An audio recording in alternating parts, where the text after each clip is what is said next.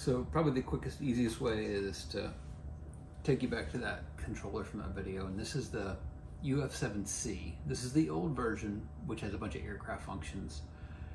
The newest one he has out, which he's selling with his kids that you'd want to get, is the UF-7R.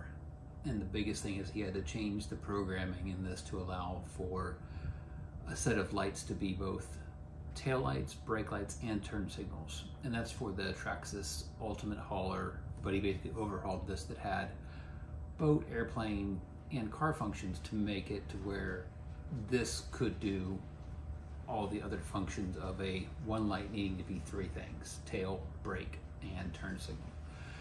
So once he stripped out that programming, same thing, you have 6 ports: A, B, C, D, E, and F. And so A and D will be fast strobes that alternate.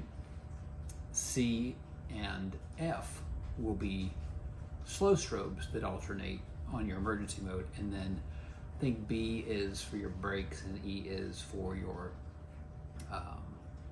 headlights. Again, a little tweak can happen, but each of my trucks have this in it. So this is my Tennessee Trooper getting restriped, but it's got the UF-7C in there, and then I just have 4 blue strobes up front with 2 headlights on each, and then I have reverse lights, brake lights, and then white and blue strobes in the back, which just matches the Tennessee look. My Florida truck, yeah, it went kind of nuts. I'm from Florida. I'm a Floridian. I can't help it. So we've got a bunch of Raptor-looking running lights, some slow blinks, some fast blinks. But again, you're working with 6 ports. 2 fast strobe ports that alternate, 2 slow ports that alternate in emergency mode, and then a headlight and a brake light. And then this is my TRX4. Those usually go on my slashes. And this is my my TRX4 build. And it's the exact same thing, the exact same controller. But then what I did in this one is I drilled holes into the wheel wells because I wanted a blue strobe, white strobe, blue strobe, white strobe, and then did it on all sides. And I just used some splitters to accomplish that. So if I take out, should be this one, should be able to just plug in a 9-volt battery to get this one going. And you kind of see again, exact same controller, just set up that then controls different light functions. Yeah, it's back feeding into the ESC, so let's take that out. All right. So there's that one. I'm trying to plunge it. And put this one in here. Sorry. Just it's kind of hard to explain. Easier just to show you real quickly. And then get this one in here.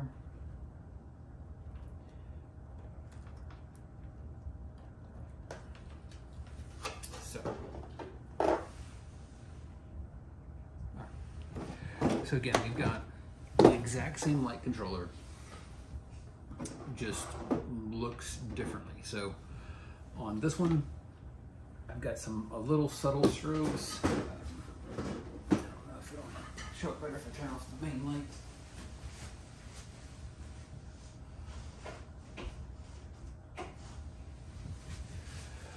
So maybe that shows up a little bit better.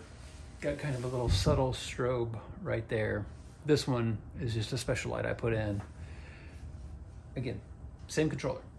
Just how you plug in the lights and where you plug them in determines what happens. I didn't want a light bar on that one, so I actually stuck these on the light bar plug.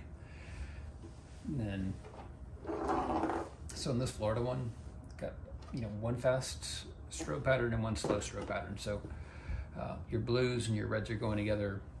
These are your fast and slow ports, so fast alternating. And then this one again, exact same controller. Got 1 pair fast, 1 pair slow. I don't have anything, I think, hooked up to the slow one on this truck, where on Florida one I do. And then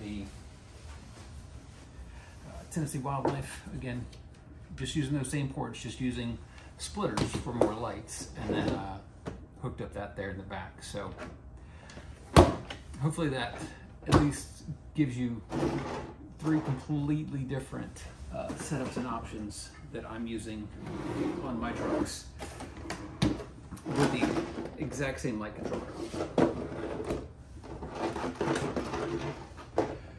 And again, it's the exact same one that I had in that video as well. So everything that you saw in that video applies to this as well, with the exception of this one will now be able to control turn signals and brakes, since Dan over at MyTrickRC hooked that up.